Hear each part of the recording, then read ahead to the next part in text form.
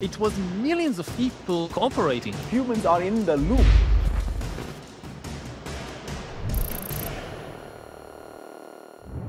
Does collective intelligence work? All the huge achievements of humankind throughout history, whether it's building the pyramids or flying to the moon, have been based not on individual abilities, but on this ability to cooperate flexibly in large numbers. It's possible for those collective intelligence systems to be composed not only of humans, but also of machines. Generative AI will assist 25 million software developers. That's the secret to building artificial general intelligence that is much more powerful than any of the large language models that we have today.